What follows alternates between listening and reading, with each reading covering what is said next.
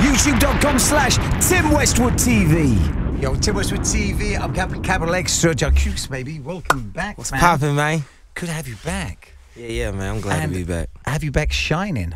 Yeah, definitely. The progression from last time to this time, it's like making moves. Yes, sir. Feels good. Yes, sir. A lot of hype on the show. Congratulations. That's a nice venue. Yeah.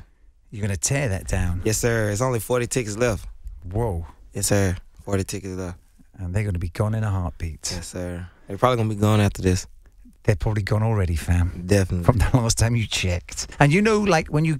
Those early shows, those early shows, man, like just at that real takeoff period, they're the most exciting shows, man. Yeah, definitely. A lot of energy. You know, memorable. Because, you know, when you get a chance to see you in a small venue, intimate venue, a lot of excitement around it. It's the best times. When when you come back for those arena tours and you've gone around the world a dozen times, ain't the same shine. Because it's like, it ain't even that close. You ain't even that close to even touch, right? You know what I'm saying? Like you say, it's not that intimate. Yeah. Yeah, these be the most memorable times. I feel. And the most exciting. I ain't really did too many arenas and stuff yet, so. All to come, family. Yeah. All to come. Oh, yeah, I just did a whole bunch of arenas. I just got off to Chris Brown. Exactly. Yeah. Exactly. Yeah, I forgot. Exactly. I just got off the tour. Yeah. And also, I mean, obviously with that Chris Brown show, I mean, that's the arena, the opening act, that's when, you know, you can see the difference when it's your show in that intimate environment, man. Definitely. I heard some of the new music. I was up in the Hit Factory in Miami. Oh, for real? Birdman, and they were mixing. Oh, okay. That's dope. Yo, crazy. Thank you, bro. I mean, I must have heard one track at least 400 times. Probably so. You know when they just mix in one track? Yeah, definitely. And then Stunner just play stuff back to back anyway. Yeah, man. Sounded crazy. Thank you, man. Bassline is intense. Yeah. And your melodies and your flow, it's some of your best work, man. Thank you, bro. Feels good. Yes, sir. I mean, you don't seem to be short of music. Nah, never. I just made like 7 songs while I've been out here. 7, 8 songs. Since you've been here? Yeah. Any collabs? Well, no. Oh, yeah, I did 2 records with Jeremiah. I recorded those out here. And then I just did some original songs. Mad. Because, you drop an album, and then like a month later you drop another 4 tracks. Yeah. Mad. Oh, yeah, I just leaked those, though. I was just leaking them. Leaked some records. It's on the internet, my SoundCloud. Yeah, just heating everything up. Yeah, just enjoying it, man. Just seizing the moment. What do you enjoy most? Oh, talking about with the lifestyle? Yeah. Just the life, everything. I enjoy it all. I enjoy the way I live. You know what I'm saying? I like going to different cities, countries, getting in the studio too. It's always fun. I like recording in London. Cause there ain't nothing else to do for real. For me, I like to just, do what I gotta do and go to the studio. Is that right? You just like living in the studio? Yeah, I have fun in the studio. Cause I could bring everything I want to the studio. The party. I could bring a whole restaurant to the studio if I want to. You know what I'm saying? I could bring whatever I need there. You can bring the club to the studio? Yep, I could bring the club, the DJ. I could bring the bottles. I can bring anything. I want the stove. I could bring the stove to the studio. I could bring all the new stuff to the studio. I want to see all the new clothes. Bring them. You really too much ain't gotta leave the studio.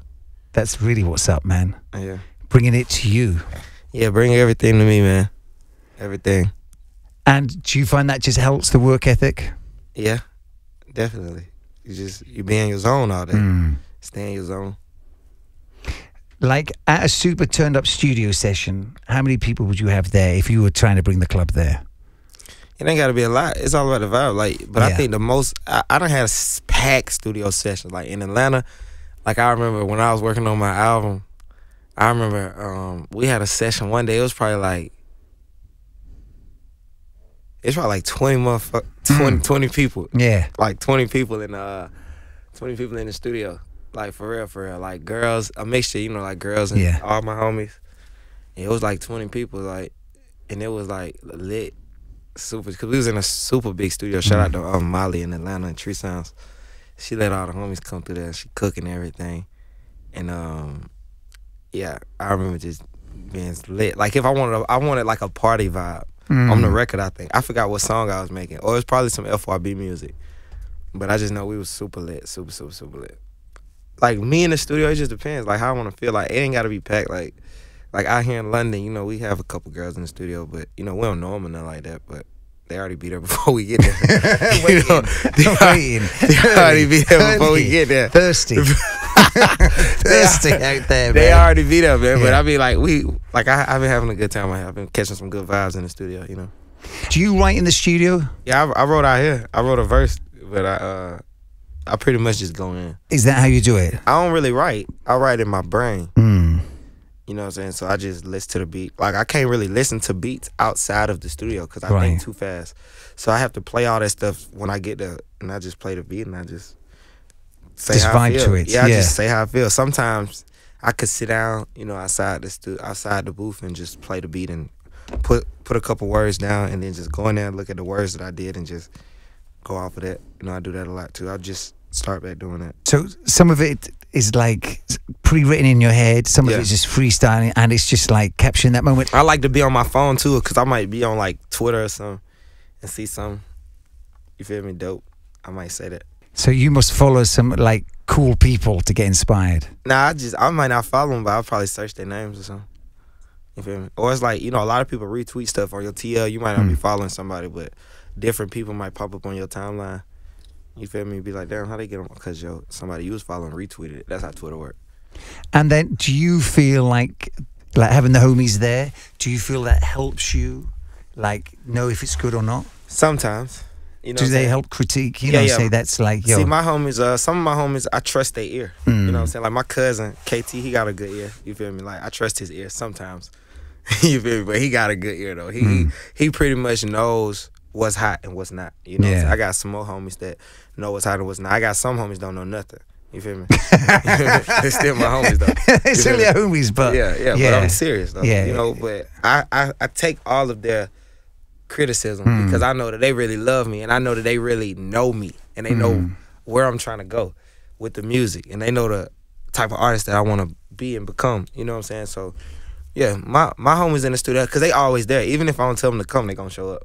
You feel me? Because lately I haven't even telling people I got studio sessions, but I come out of the booth and everybody there, which is cool because that's my family. And then they make me it make me more comfortable. You know, when I could see everybody, it reminded me of when we used to be in the neighborhood. You feel me? Just because I used to be singing on the block. You feel me? Just come outside, just singing. So it's like I took that same energy and put it in the studio. You feel me? So when I see all them like that, and they doing their thing, you feel me? It just remind me of that. You feel me? Just remind me of where we came from and shit. You feel me? For real, man. Because you could be in like a different studio. Engineers, you ain't your engineer. You know what I mean? Yeah. And like, you know, you're trying to find your vibe. That's a big frustrating, and that's number one in the studio, man. I always ask people like, "Hey, is it singer friendly? Like you work with singers? You did like, because it's different from working with a rapper. You know, when you in the studio with an engineer. So luckily, I've been working with some great engineers. I've been working with a great engineer out here. Homie ain't even an engineer, but he dope. Yeah, who I've been working with out here. But even in Atlanta, I see some. I work with a lot of dope engineers. I got my favorites too, though. You know what I'm saying? Would you ever think about like having an in-house guy that you just bring with you? Yeah, I've been talking about that. Crazy you just said that. Yeah. I'm finna do that. Like next time I take a trip, I should have a guy with me. That's all he do as an engineer. I'll be like, hey, this is my engineer right here. Exactly. Yeah, no cap. I gotta do that because I'm like lately I've been wanting to go to the studio a lot, but that's good. Like, see, you know, as an artist, sometimes we might get in a zone. We'll be like, man, I don't even feel like going to the studio today. You feel me? Like I ain't even like nah, cause you gotta feel it. You know, but lately I've been really feeling it. Like, damn, I want to go to the studio. Let's go to the studio. Let's go to the studio. I got my swag back. Yeah, you've got to run with that moment, man. Yeah, exactly. You've got to run with that. Yeah, you got to. That's what I've been telling my people. Like, bro, we gotta go. Like, we need to go. Or like, I'm feeling it. Yeah, if the time is right, man, you've got to be there right now. You got to. That's just how I go. Yeah, that's how I go. Because, you know, like, sometimes you just be staying in, and you say, you think, I should hit the club tonight or next week. You need to be out there, fam. Yeah, you need to be out there, fam. You need to be out there. Straight up. You need to be out there, fam. What's up, man? Yeah. Yeah, real G, though. If you've got that magic moment, man, and like, you've got your formula, you need to run with it, man. Got to. That's what I'm doing. Running with it. Yeah, man. And to find you know what I mean? To find, like, as you say, the artist you want to be, your voice. Exactly. Yeah, I've been really making some dope stuff, I think. Yeah. real dope music. It really feels that way, man. It really feels like. I feel like that though. I feel like I'm on some. I feel like I'm on another wave right now. Yeah, whole nother wave. Yeah, and that groove, just get the groove, man. For real, for real. I'm jamming. I'm jamming every night. Fact. Jamming. With the studio, what sort of hours you work? I work overnight. Hmm. Yeah, like 11 to 7. Yeah, best time. Yeah. You'll always get a studio at those times. Best time, it's just you. Yeah, I always go in overnight. You feel me? Even in the A. I used to, when I was younger, I used to like going to the studio in the daytime. I used to always tell people I couldn't sing at night.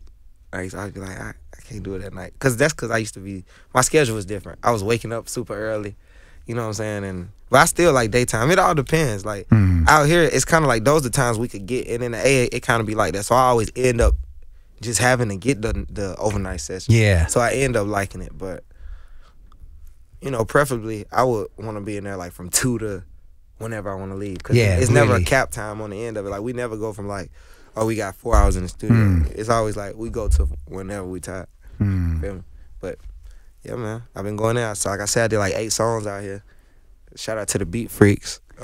Now, with the producers, are you all different producers? Yeah, all different producers.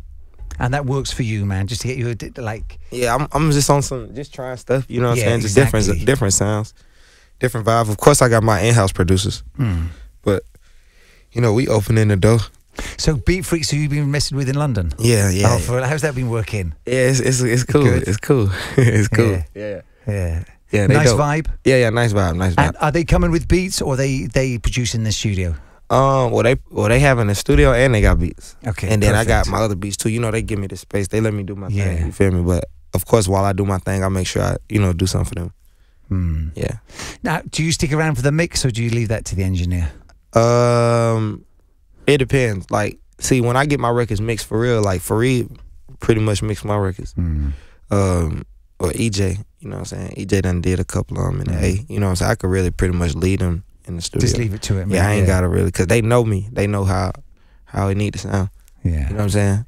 Yeah. And that could be long, brother. Yes, sir. That could slow your creativity down. I used to always, and even still, like, I'm always there for the mixing sessions. I just thought about it. For my album, I was there. For every project, I'm always there, because you still have to make sure it's right. Yeah, for real. You feel me? Like, even though you got your great engineers, you still have to make sure your vision. Right, you got to make sure that it's right for you. And I remember when I made 19, I think my boy Jay Mills mixed that one. He killed it too. Shout out to Jay Mills. I remember we was up all night.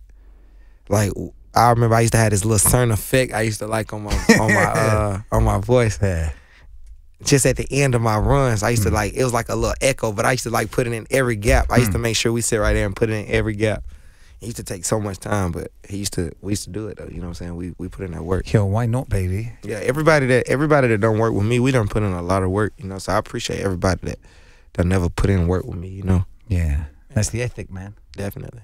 Yo, a lot of collabs on the album, man. Yeah, definitely. Shout out to everybody that was Everyone on jumped on. Everybody. Shout out to everybody that's on it, because it's a lot of people. Thug, Dej Loaf, Jagged Edge, Latasha Scott of Escape, Jermaine Dupri, Birdman, Chris Brown, Trey. Shout out Donnell Jones. For real. Yeah, I think that's pretty much it. Yes, I salute you on remembering. Oh yeah. Everybody. We got there. Yep, for sure. It's a lot of people, man. So you've got Queen Mix 3. Queen Mix 3, it's on the way. I heard you playing Vouch. I redid Kevin Gates record, Vouch. I put the Quincy on the Quincy Gates. That's my artist, FYB. So Queen Mix 3 is really gonna be about FYB. I'm gonna put all my artists on it. On your label? Yeah, all my artists will be on Queen Mix 3. It's all about us. And so that's Q Mix 3. It's just not you. It's gonna be me, Issa, C Trillionaire, DC Da Vinci, Boki, Tevin, V-Pace, DC. Did I name everybody? So all your artists are going to be on Q Mix 3? Issa. Crazy. Yeah, it's all us. Yeah, crazy. All us going to be in there. I'm going to put everybody on features. Man. Yeah. No, respect that, man. Yeah. Bag Game, baby. Sprayground. Yes, sir. Shout out to David and the whole Sprayground. Now, what was the move with that? I mean, I always been a creative. You know what I'm saying? I always been somebody that was creative outside of music. Like in high school, like I used to make all the FYB clothes. I still do, like, make the little designs and stuff like that. So I always wanted to, do something with fashion. I always liked Sprayground bags. when I first started going to New York, I used to always go to the office, and David told me that he was a fan of my music, you know. And one day we was gonna do something, and the time was right. I told him I wanted to do something right when my album was gonna drop. And the collaboration bag is you see FYB patches all over, the 4275 patches. I made the bags orange and camouflage because orange is my mom's favorite color, so I always wrap stuff around my mom. And she was in the Army too, so that's why you see the camo. And you see the $10,000 bag. I used to just walk around with like 10K cash. Yeah, I remember when you was at the crib, you had 10K. Yeah, yeah. Hey, hey, hey. What? Jacquees. In Jacquees sang, yeah, yeah. $100 bills, baby. Yes, sir. Yeah, man. Yes, respect sir. The gangster, man. Yeah. I respect it, man. Yeah, so I put the 10K on the bag, and I put the you know, "Be This Ain't Your Money." That was a line from BD. I put that on the bag, and I respect how you parlayed that. You know what I mean? From liking the bag, from copping the bags to parlayed to you. Yeah, and I respect your hustle, man. Yeah, we just did like a little pop-up shop in New York. All the kids was down there buying it. It was dope. Like, they was really in line buying my bags. Like, for real. That's blessed. That's super blessed. I was happy. That was a good feeling. Yeah, for real. Thank you for coming through the crib last time. Oh yeah, yeah. Respect that. Yeah, man. And that video was epic. Yeah, freestyle. Man. Oh, for real. Yeah, they love that. Yeah, man. And the crib was just so relaxed. Yeah, it's different. Yeah. Drinking liquor, smoking weed, right? Just doing you, fam. Exactly. It's just like this real corporate. That's why I say, it's the corporate Tim Westwood today. You feel me? Exactly. Straight up. Exactly. Yeah. You got it going, man. Yes, sir. Well, we salute you, man. We wish you well with all of it, man. Thank you. The moment is now, man. Exactly. It's right now. I gotta go get it right now. Yeah. Yeah. Gotta go get it. And we really want you to get it, man, because we're big fans, man. Thank you, Tim. Yeah, man. Yeah. Thank you, man. Thank you, family.